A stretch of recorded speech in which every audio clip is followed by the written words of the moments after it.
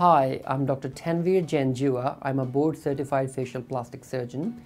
Today I have Heather with me, who's been very kind to volunteer for this video. I would like to demonstrate the use of a Restylane injection in two areas. The nasolabial grooves, also known as nasolabial folds or smile lines, these grooves right here, and the tear trough, also known as nasojugal grooves, right here. And in Heather's case, along with the nasolabial groove, I will inject some Restylane in the upper lip skin part as well. And I will do it without any special numbing or nerve blocks and see if it is uncomfortable or not. If it is uncomfortable, then we can always use nerve blocks in the cheeks by going under the lips to completely numb it. So we'll first start with the tear troughs. I will start first with the right tear trough, which forms the junction between the lower lid and the cheek.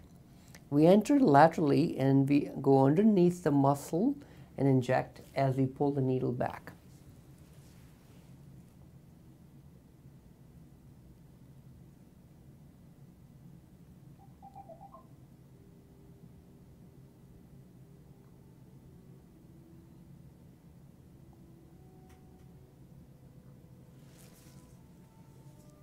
We are done with the right side.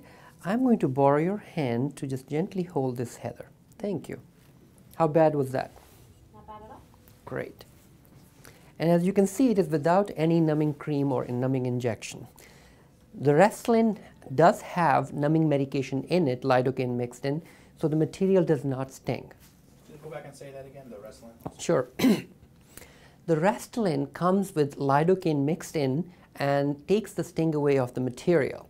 And as we inject, the patient might feel the initial prick of the needle, but there's no sting to the material itself. And it makes the procedure quite comfortable.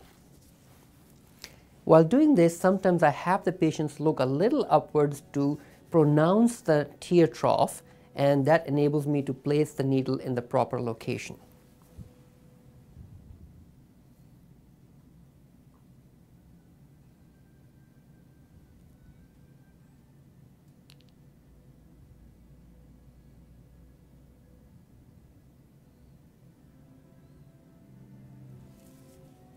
Great.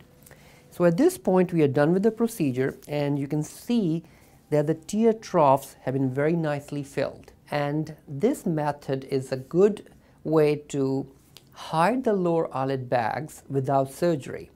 And the material can last easily from 6 months and 8 months to up to a year at times. And the injection is quick, there's no downtime involved, and it is not that painful either. Would you agree with all that? I would, yes. Good, thank you.